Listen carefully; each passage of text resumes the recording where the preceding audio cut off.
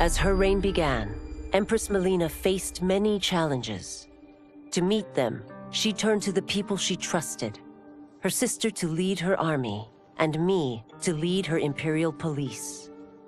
Though I missed Empress Sindel dearly, I was glad my ties with her family had been mended.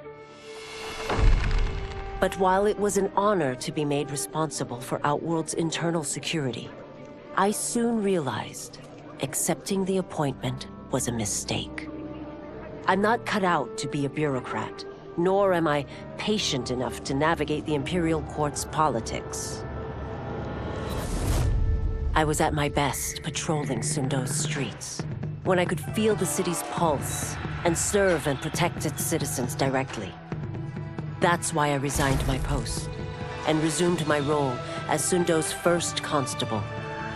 I end each day knowing I've made a difference.